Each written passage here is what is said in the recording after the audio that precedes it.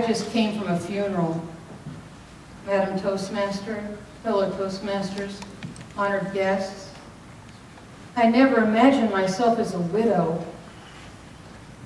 Alvin Adams, he was the perfect husband. Our marriage was great. Our lives together were perfect until his mother moved in. She brought a lot of stress into our home.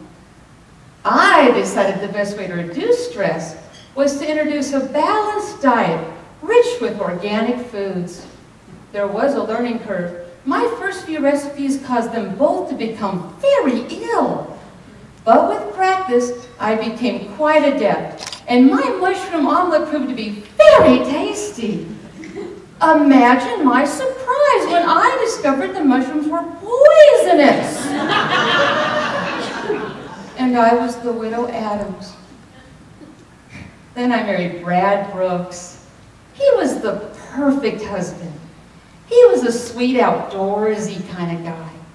Now, I'm not a big outdoors person, but I found his love of hunting attractive until I was left behind again and again when he went hunting with his buddies.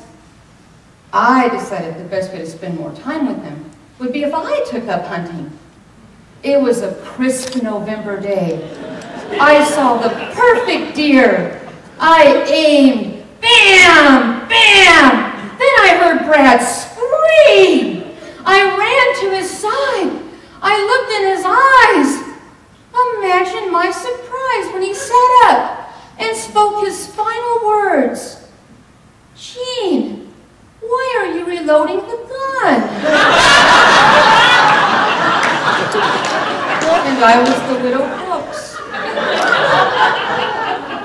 Then I met Carl Crane. He was the perfect husband and an avid cyclist. Why, rain or shine, he rode his bicycle at least 20 miles each day. Coincidentally, Carl Crane's continual cycling caused constant chaos and a curious catastrophic conclusion. It was a very foggy day. I shouldn't have been driving. Imagine my surprise when an object appeared out of the fog. It was Carl! I slammed on the brakes, but no matter how hard I pressed that right pedal, the car only picked up speed. It was a closed casket service. And I was the widow Crane. Then I married David Donaldson. He was the perfect husband, but very forgetful. He could never remember to put the toilet seat down. We argued. Then he became very accident prone. Twice the brakes in his car went out. Once the microwave fell and barely missed his head. He even lost part of his foot in a lawnmower incident.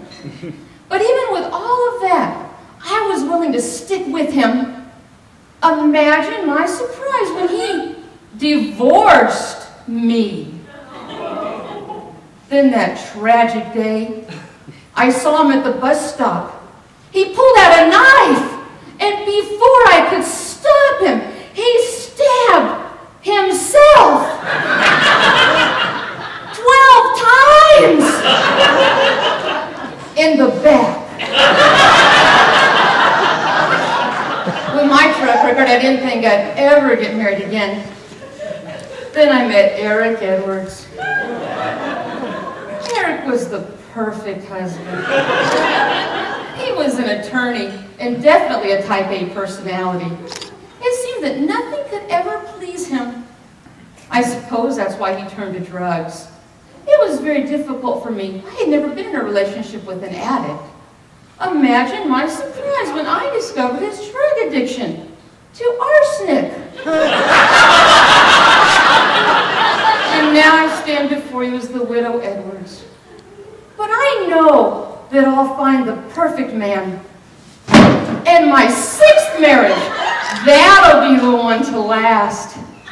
But for now, you'll need to excuse me. I have an appointment at the country club with my insurance agent, that fabulously friendly, flirty Fred Franklin from Farmers. My limo's waiting. Goodbye now.